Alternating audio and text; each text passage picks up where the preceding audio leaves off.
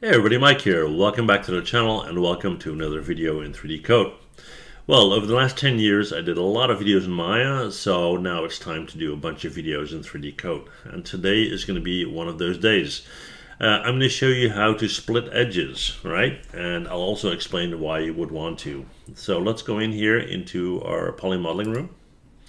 And what I'm going to do is go to my, where is it? 3D Primitives tab. And we already have a sphere selected, this guy right here. We're going to go in here, we're going to increase the radius to make it a bit bigger. We're going to increase subdivision to make it a bit rounder. And there you have it. Now, interesting fact in 3DCoat, when you create a sphere, you have options to choose the division type. Right now, you can see that we have triangles, right? I can go in here and I can change this to meridian. And when I do that, I get something that you would get, let's say, in Maya, right? From here, I can then again increase these numbers, the parallel and the meridian numbers, and I got now a nice smooth sphere. Or I can also go in and click on cube projection.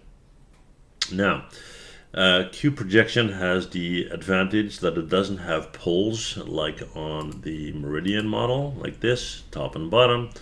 But the reason why this is cool is if you go to the subdivision level 2, you will see that it's actually a cube that started all this, right? But for this video, I'm going to use the meridian because that's what I would use for a Pac-Man type model, right? Okay, now I'm happy with this, so I'm going to apply to commit to my shape here. Then I'm going to go up to my selection tool.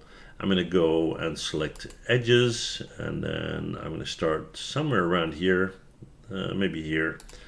And the selection is too big, so let me hit Control D to deselect. I'm going to get in here. I'm going to right click and push that brush down, if you will.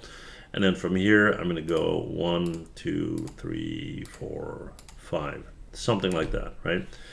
So what I'm going to do next is I'm going to hit my spacebar, and I'm going to go to split edge and click on it. So this has now been split, and you're probably saying, well, how do I know? Well, what we're going to do is we're going to go up to vertex, and we're going to go in here, grab one of them, and then I'm going to go to the left here, and I'm going to look for, where is that thing?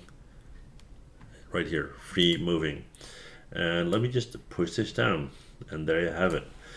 The edges have been split, so that's all there's to it, and it can come in handy once in a while, right? So now you know how to do that. If you enjoyed the video, you know what to do. Hit that like, hit that subscribe, and I'd love to see you guys in the next one. Bye.